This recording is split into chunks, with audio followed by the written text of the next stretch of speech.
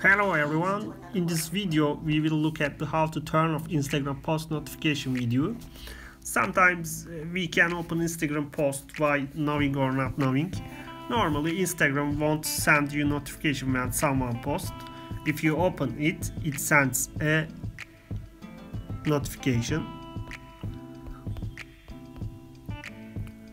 Okay, here we go. Firstly, let's look at how to turn off standard post notification. We come to the relevant post for this. We touch the three dots on the top right. We click turn off post notification from the options that appear. Turn off post notifications. Okay, now we are going to do into Instagram settings. We tap the notification section. We go to the post, stories and comments section. We come to the first post and stories section at the bottom. We activate the off option. Off.